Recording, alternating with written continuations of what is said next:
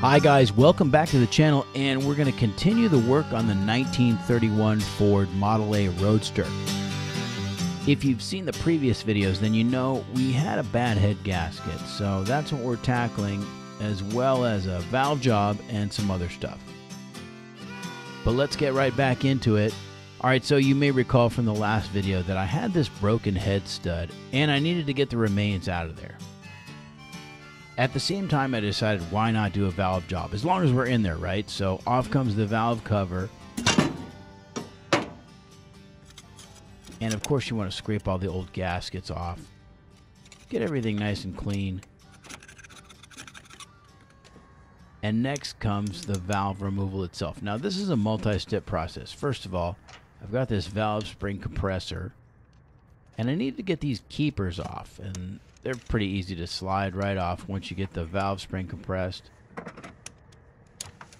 Now this valve spring compressor was an eBay purchase, and it was supposedly for a Model A Ford. It didn't fit quite right, but ultimately I made it work. I just had to hog out the jaws a little bit there, and she worked fine.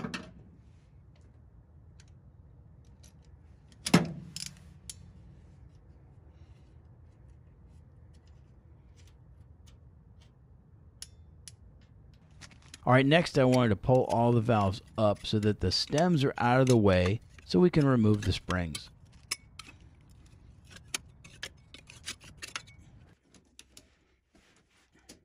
And as you see here, it's just a matter of knocking the springs off center and out they come.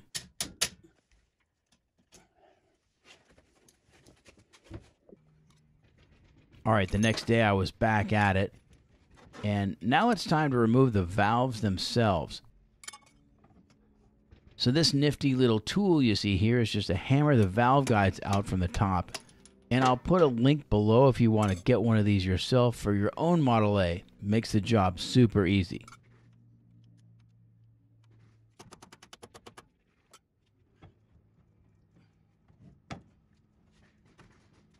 You notice here I've got to rotate the engine to get a little bit more clearance, but then boom, out they come.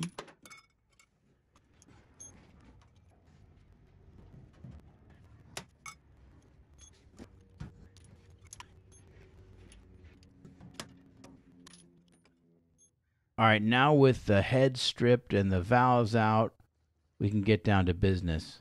Right here you see I've cleaned out that valve galley pretty nicely. There's a little bit more to go, but we're most of the way there. Alright, next up, Andrew and I installed new valves and guides. And you've got to lap these in. You'll see what I mean. You have to push it up a little bit.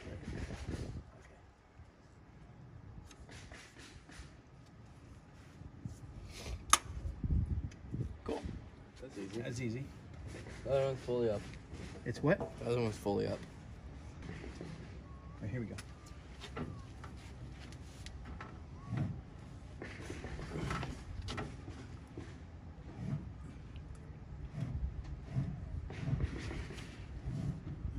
I think that's completely shut, don't you?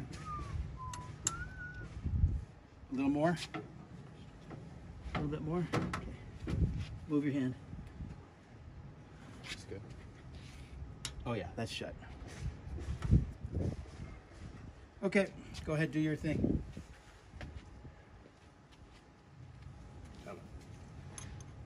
Let me know when you're ready. Okay.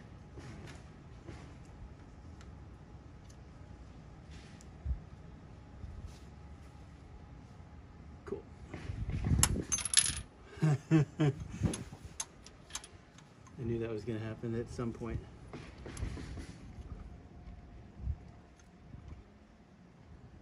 You got them even? Okay, push it up if you can, so I can get my fingers on it. All right, good.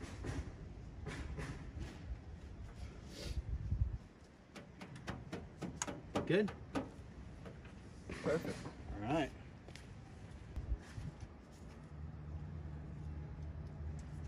All right, now push down gently. Good. Good. All right, we're ready to lap valves. You can see here that they weren't all completely seated, but we got there.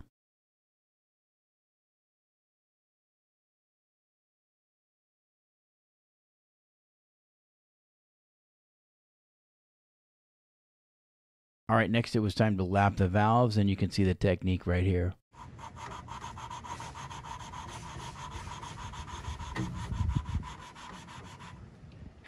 What we're looking for at the end is a nice shiny metallic finish on the valve seat.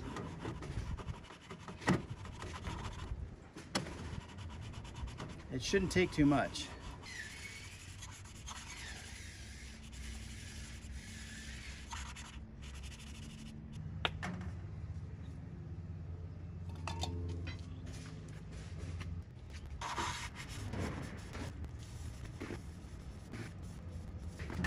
All the way around until it's on the entire valve surface.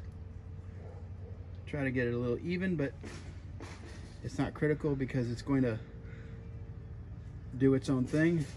It's going to move around. Okay, once you've got it on there, you're going to start, you got to be careful because you're going to end up wiping it off. Okay, now wipe that off your finger with this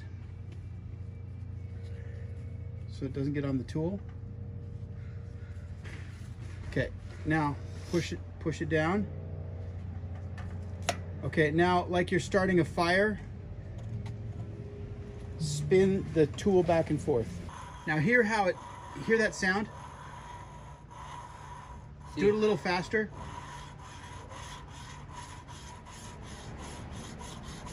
Did you hear it smooth out? See. Yeah.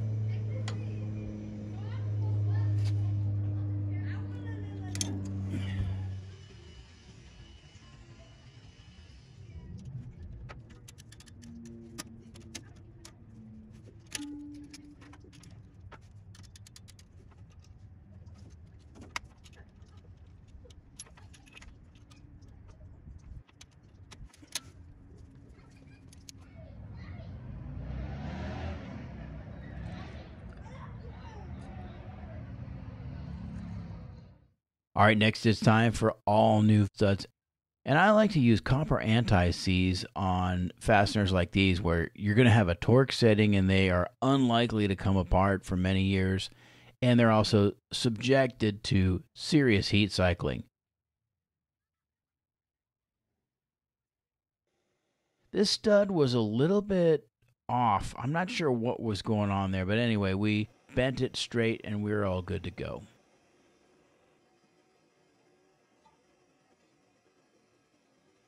All right, in the meantime, I wanted to show you the bottom end of the engine, and I gotta say, I was pretty impressed by how clean it was when I took the pan off. Now, as you can see, the Model A does not have a counterweighted crank, which means that the engine doesn't run very smooth. They have quite a bit of vibration. Here's a piston skirt and connecting rod, and then if you look at the babbitt there, right there, the silvery part, that's the babbitt bearing. So, you know, that's an alloy that they pour. They actually pour bearings and then they machine them to the right specification. There's not insert bearings on this motor. Anyway, all the babbitt looks really good from the outside. I didn't take any bearing caps off. I had no reason to believe that there was any problem there. I'd already run the engine and it ran smooth. We just had a bad head gasket eventually, but anyway, so here's the rehab of the pan. You got to get that rope seal out. That's the front. That's the crankshaft seal on the front. And then this was really the extent of the debris and gunk in the pan, which was pretty impressive.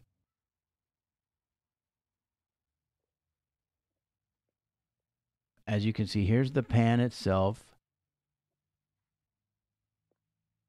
There's the dipper tray. So you see those basins, those are for oil, and the oil dippers on the crankshaft pick up oil from there because this is a non-pressurized oiling system.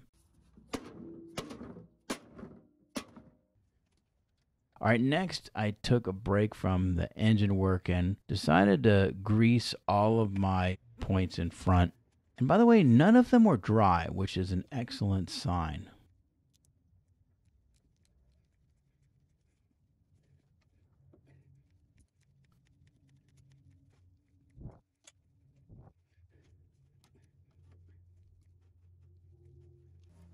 Now I do have a little bit of kingpin wear, particularly on the driver's side, but we'll address that later on. It's not terrible, but I definitely feel a little bit of slop. So I know that those kingpin holes are a little bit ovalized. Here's the oil pump going in, you guys.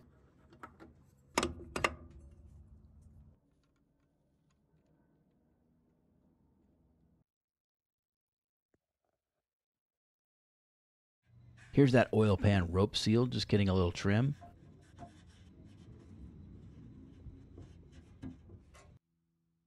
And I like to use silicone when I'm putting new gaskets in. First of all, it positively locates the gasket, doesn't allow it to slip so much, and it fills in all those little imperfections. All right, now back to the stud repair. Here is the TIME-SERT Thread Repair Kit. And I'll put a link in the show notes if you need one of these, but man, this is an awesome kit. So you can see it contains a drill bit, a counter bore bit, then a tap and a driver, and finally the inserts. You'll see that later, but this is an amazing kit. So I had to build this jig to steady this drill guide. I wanted it perfectly flat and I didn't want it to move. So I just used the existing head studs and the wood blocks, put some pressure on the drill guide, held it in place so that I could drill a nice straight hole. And I took it very carefully, as you can see. The blue tape is obviously a depth guide.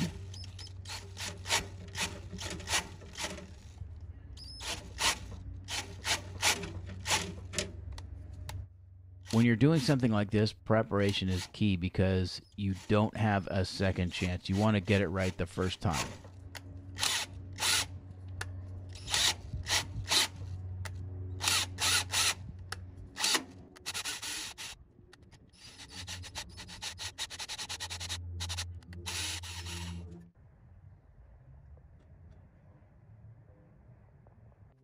All right, well, let's pull this off and see what we've got. Hopefully I drilled that just right. Yeah, that looks nice and clean. All right, now it's time to countersink, and you'll see why we're doing this. The insert has to go in, and therefore we need that countersink. But anyway, this is sped up, of course. But I was nice and gentle with it. I didn't force it. And along the way, I used compressed air to blow off all of the shavings. I always have compressed air handy. And there's the countersink, nice and clean. The camera's picking up a few imperfections in the bore and on the edge there, but no big deal. Okay, now it's time to tap it. So the TIME-SERT kits, of course, come with the specific tap for your engine, whether it's a Model A or a 351 Windsor. And I just took it nice and easy. You know, when you're tapping a hole, you want to turn it a couple times and then back off. And you're cleaning out all that gunk, all those shavings. And look at those nice threads there. All right, now it's time to put the insert in. Now, this is what my stud is going to bite onto. We've eliminated the factory threads, and now we're inserting the replacement threads. Now, when you turn the TIME-SERT down, this is the advantage of this kit. You get a little bit past the end, and it expands it at the bottom of the hole, and that insert is not coming out until you intentionally remove it.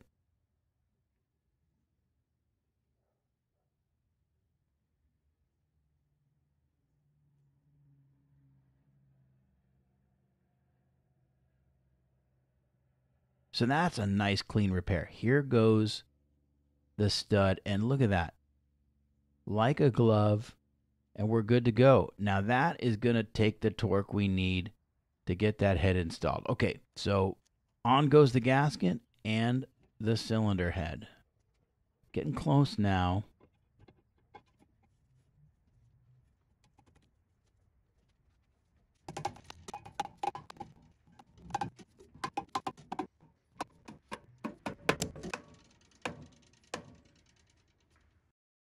All right.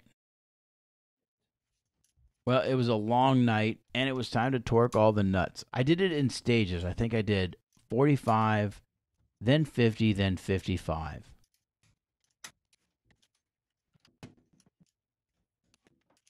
And by the way, I eventually will go to 60 foot-pounds. I just need to get some break-in mileage and some heat cycles on it before I retorque the head.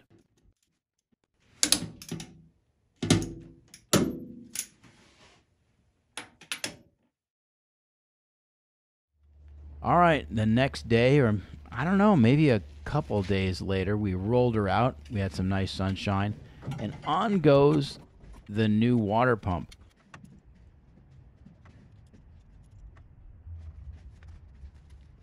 You know, I wanted to save my old water pump and reinstall it, but it does need a rebuild.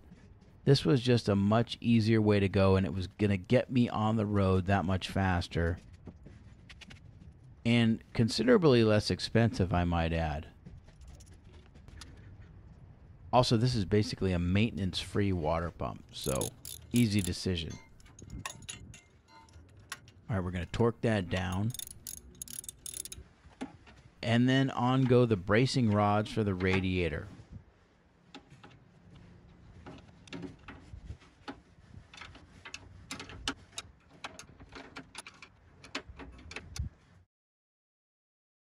All right, well, you may have noticed that I've already installed the distributor here, but we're going to do the timing procedure here. So basically, you set the engine at top dead center. And then once you've set the engine at top dead center on number 1 cylinder, you loosen the center screw on the distributor and you turn this nifty tool called the Nurex wrench to the number 4 ignition terminal on the distributor cap. And there's an arrow on the Nurex tool. You'll see that in a second.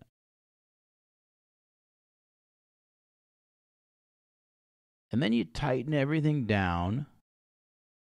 And by the way, the Nurex wrench is like 2 turns they recommend, just to take out any lash. Here I am reconfirming it. You can see that arrow there on the number 4, right? All right, so tighten that down. Okay, so theoretically, we should be good to go for timing now. Number 1 at top dead center and distributor set. All right, so here you go. The arrow is at number 4, and you can see there's directions right on the tool. How cool is that? All right, now let's look at the points. Here are my ignition points right there. See, it's open. All right, we're good to go. Yep, there it is. She's open. Okay. On goes the rotor and then the distributor cap. I got this nifty clear distributor cap. It looks so cool at night because you can see all the sparks. But even during the day, you can see everything rotating. Pretty cool. All right, spark plugs in. Now I just want to set the tension here on all of these ignition straps.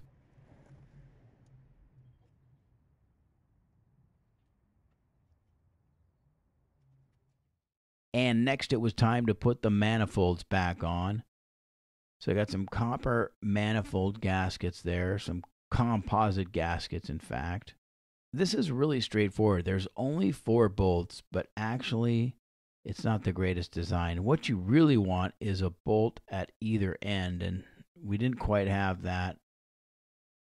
All right, next, connecting the muffler to the exhaust manifold. And the Model A exhaust is really simple. It's a single piece exhaust that bolts to the manifold. That's it.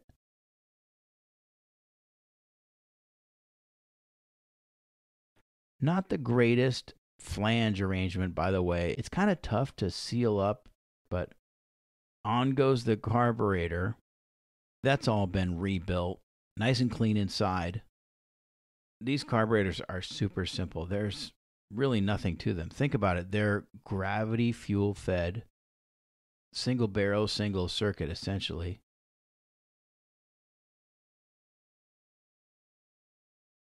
All right, now we connect up the choke lever and what they call the gas valve. Really a mixture control valve. There's a needle valve in the bottom of that rod. If you spin it counterclockwise, you can dump more fuel into the carburetor on greater demand. And then pop the fuel line onto the carb. That's a 1/2 inch fitting. And I want to tighten all of these up. Super simple, right? Okay, fuel valve on. Let's fill up this sediment bowl and check for some leaks at the carb. They do tend to overflow. You want to keep that valve off when you're not driving the car. All right, time to hook up the fan belt and the generator.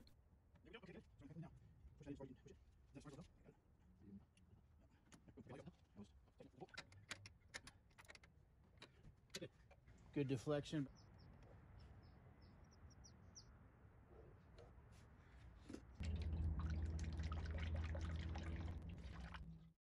And finally, let's tighten up that battery cable to the starter and see what she does.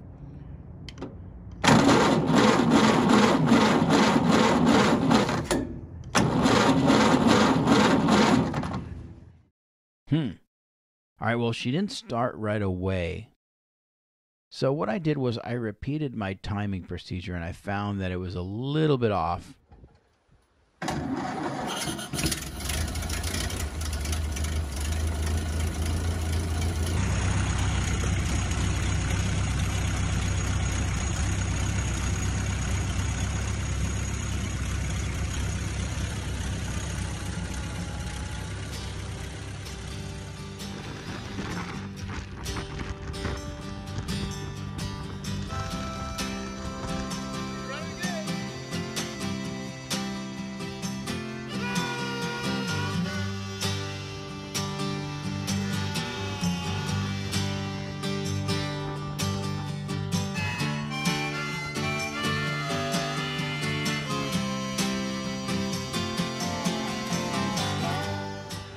Well, that's it. The Model A is back on the road. We're going to have a lot of fun with this car, so stay tuned. Like and subscribe, guys, and we'll see you on the next one.